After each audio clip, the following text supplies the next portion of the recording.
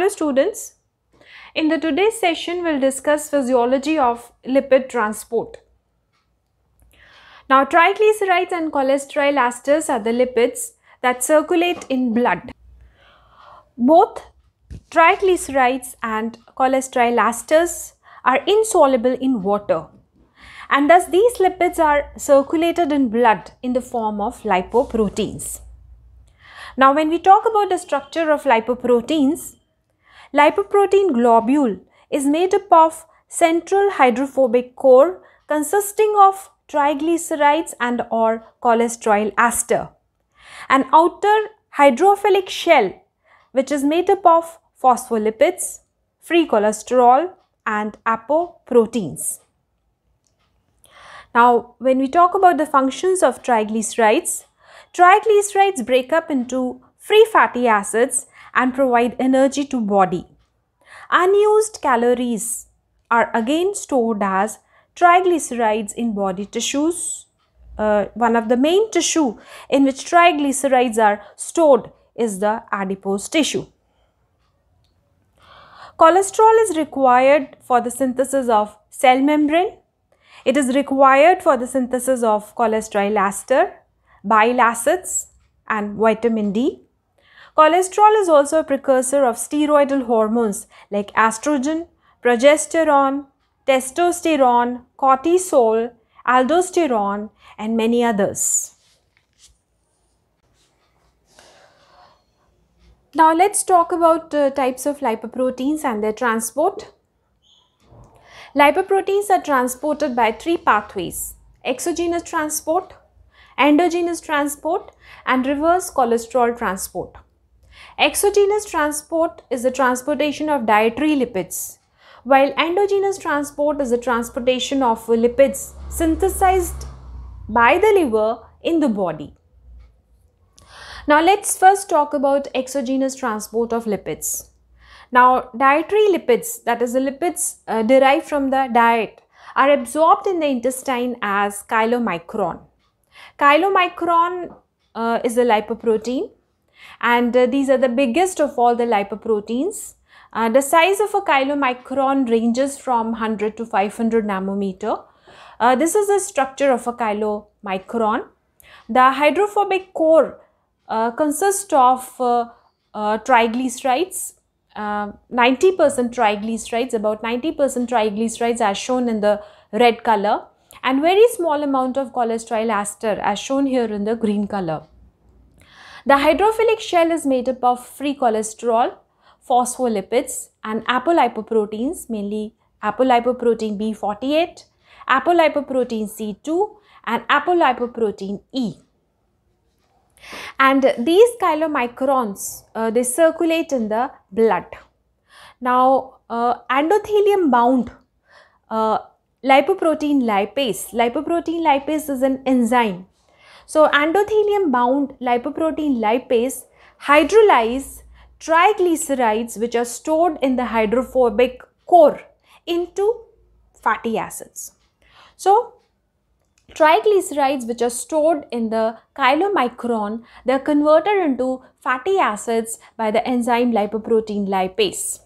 Now these fatty acids, they pass into muscle cells and the adipose tissue. In the muscle cells, these fatty acids are utilized as a source of energy, while in the adipose tissue or in the fat cells, these fatty acids are reconverted into triglycerides and stored. So after the breakdown of triglycerides, these chylomicrons, they shrink in size, and now these chylomicrons are termed as chylomicron remnants. Now size reduces from 100 to 500 nanometers to about 30 to 50 nanometers. The size of a chylomicron remnant is as small as 30 to 50 nanometer.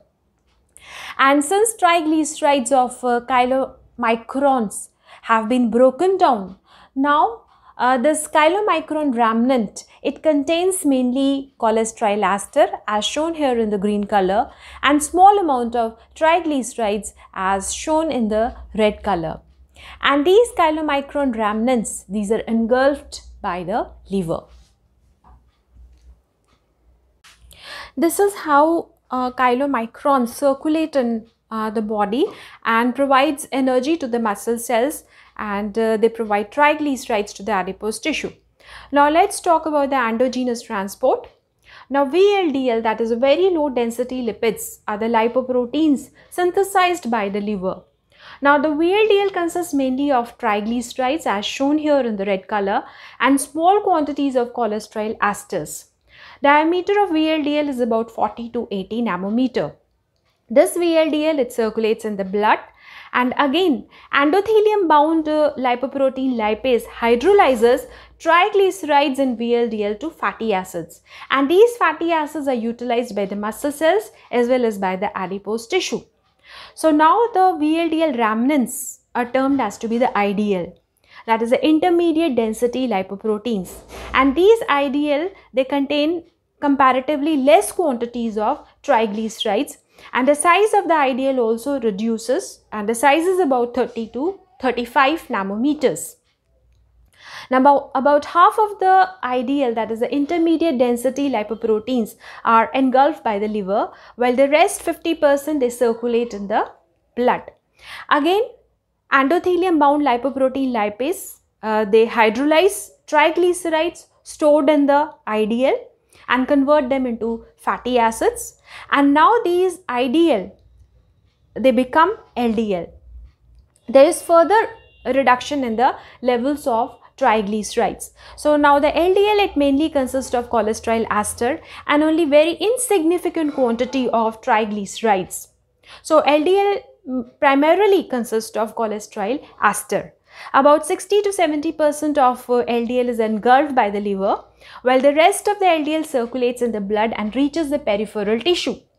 Now these peripheral tissue, the cells of these peripheral tissue express LDL receptors, and the LDL, that is the low density lipoprotein, it binds to these LDL receptors which are expressed on the surface of peripheral tissues, and this results in the uptake of LDL by the peripheral tissues. Now these peripheral tissues, they utilize LDL for the synthesis of cell membrane, for the synthesis of bile acids, vitamin D, or for the synthesis of steroidal hormones, as we have already discussed.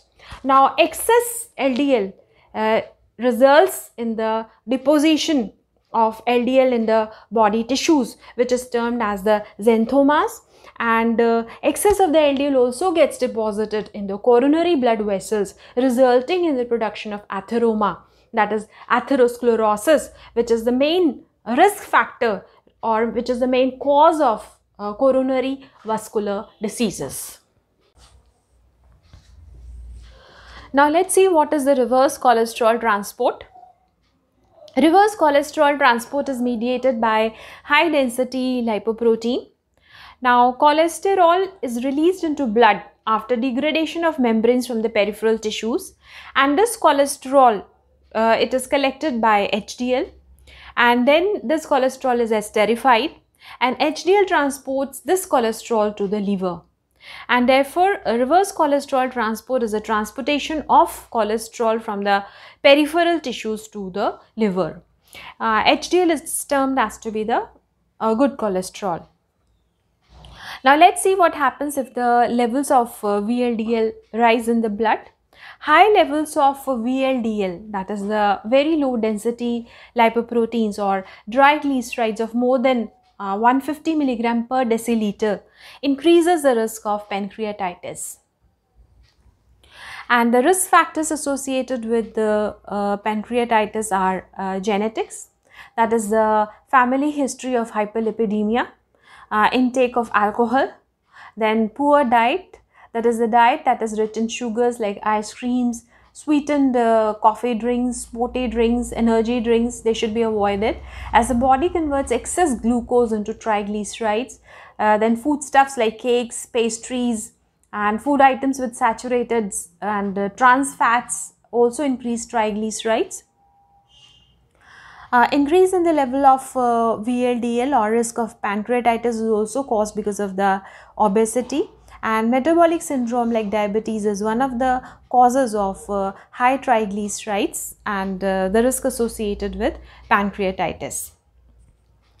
Now high LDL, High LDL leads to development of lipid deposits in the body tissues like skin, tendons and subcutaneous tissues, and these lipid deposits are called as xanthomas. And further, high levels of lipids is one of the most important risk factors for the diseases like ischemia, myocardial infarction, stroke, and the risk factors which are associated with high LDL are poor diet, that is a diet which is rich in saturated and trans fats, obesity, lack of exercise, and diseases like diabetes. And now let's talk about the lipid profile, that is a desirable or optimum level of lipids which should be present in the body. Now, total serum cholesterol, it should be less than 200 milligram per deciliter. LDL cholesterol should be less than 100 milligram per deciliter. HDL cholesterol in male should be 40 milligram per deciliter or higher than that. HDL cholesterol in females should be 50 milligram per deciliter or higher than that. And triglycerides should be less than 150 milligram per deciliter. So this is all about physiology of lipid transport. If this is helpful to you, kindly like, subscribe, comment and share this video. Thanks for watching this video.